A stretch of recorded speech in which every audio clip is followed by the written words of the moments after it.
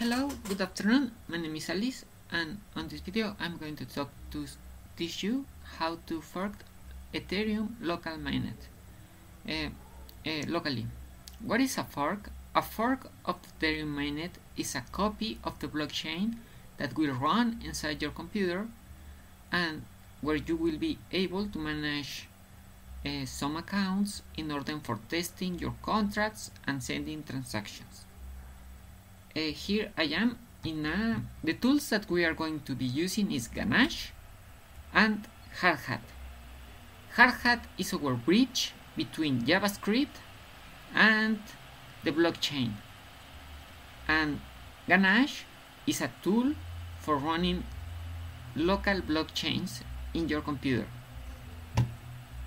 Here are the web pages of both tools, Ganache and Hardhat. Also, we are going to be using Alchemy. In Alchemy, they give you one API key that allows you to communicate with the blockchain. So, without any further ado, let's jump in. I am here on an empty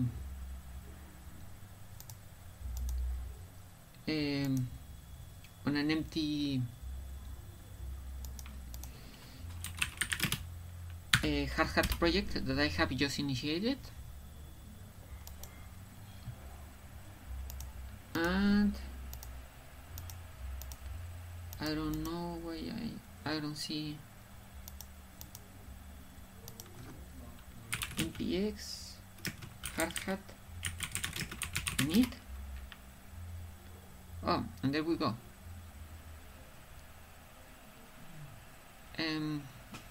In the meantime, while it initiates, let's start our. Oh, I want a sample project.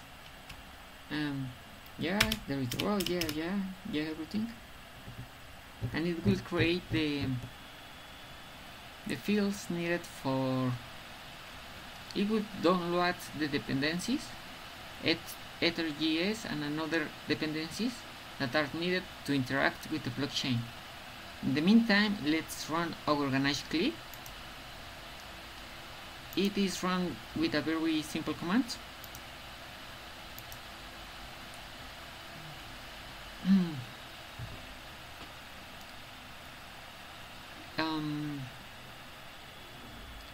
So all we have to do once we have installed Ganache is run this command, Ganache click with the flag fork, and then paste here our Alchemy key. For getting our Alchemy key, we must go to our panel here and click in view key. As you see, they currently support a lot of networks, so we can fork any of these networks in the same way. So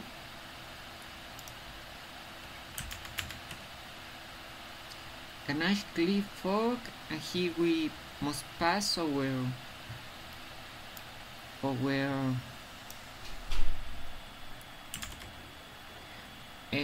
API key, but I don't want to show you my API key, so I will go and copy this in another window.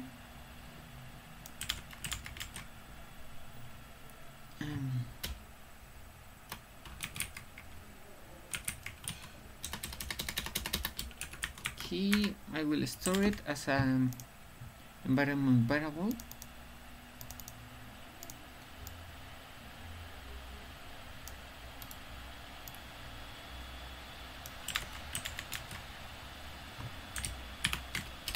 Okay, done.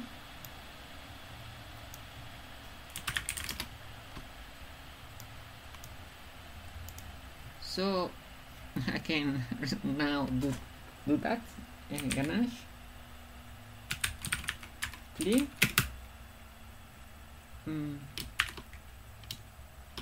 keep. I store it like that, and Ganache click fork, and then we pass the network ID. I am going to be using 999. With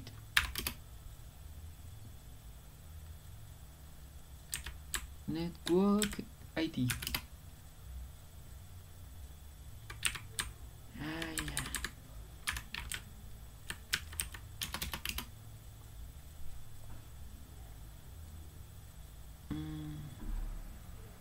So I guess I didn't copy very well.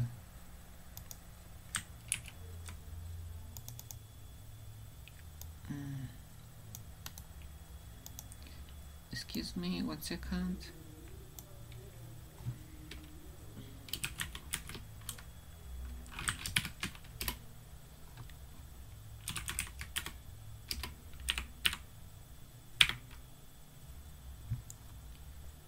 Okay, done it. There we go.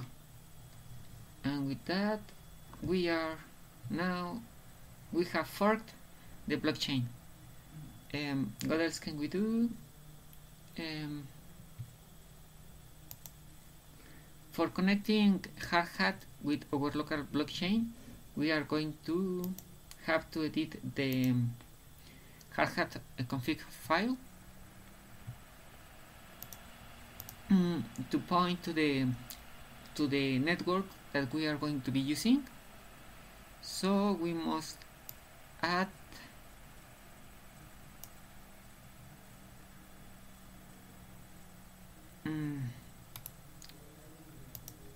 one object here in our model exports that says networks, and there we put all the networks that we are going to be using. I write this because as I see here, I got this ID here, so I put this here, and I put the port that appears here, that is the default provider. And now let's make a test. For that, you can now connect your MetaMask to your local network. And there I am connected, and I have Ether. I will now send some Ether to my MetaMask account that currently listens to our local copy. In order to do that, let's make a script here.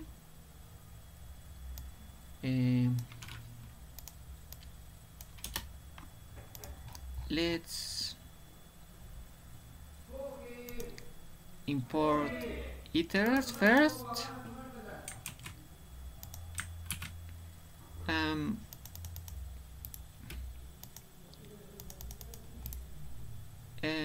We must specify the URL of the blockchain that we want to listen, and we must initiate an ether.js provider. Ether.js is a very good library. When I started with Web3, but I have found that Ether is an excellent tool, and I think it's Hardhat with Ether together make a great combination. So the provider is like the connection with our URL.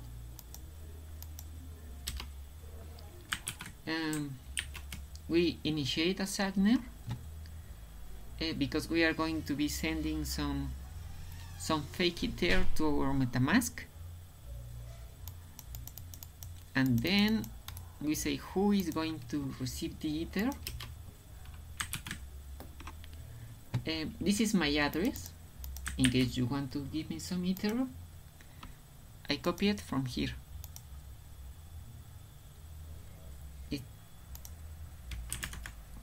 So that's my address because I'm going to be sending me some fake Ether. And Here is a transaction template. This is the way you can send a transaction in ether.js.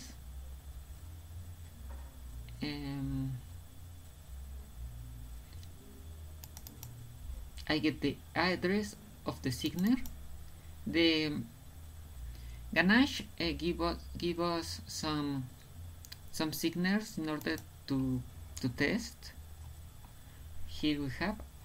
I am going to be using this address that is funded with 1000 ether, and this is the parameters of the transactions.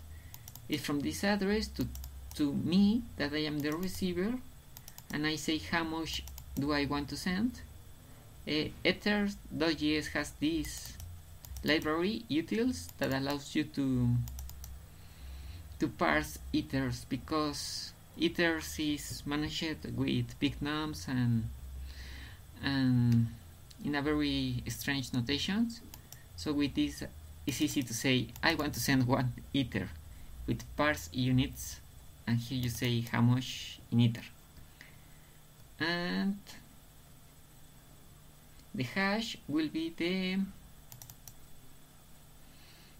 what we get when we ask the provider to send the transactions with these parameters. So let's run this.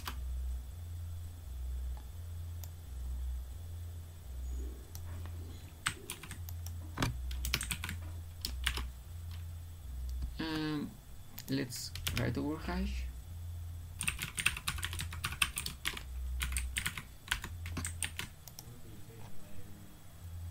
A new terminal.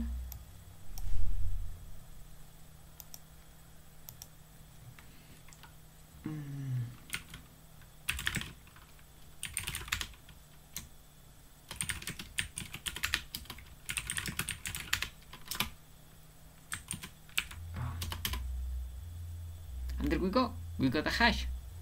So we sent 1 transaction from our local network, and we can check that here.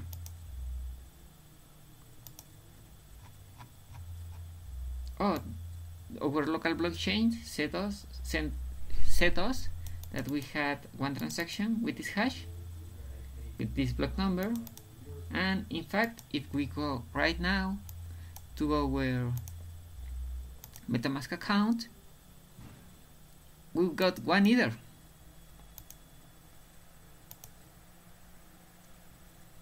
Pretty nice and pretty easy. In that way you can connect your MetaMask account to a local fork of the Ethereum mainnet and interact with a copy of the blockchain. Thank you so much for watching. I am Alice, and see you on the next one.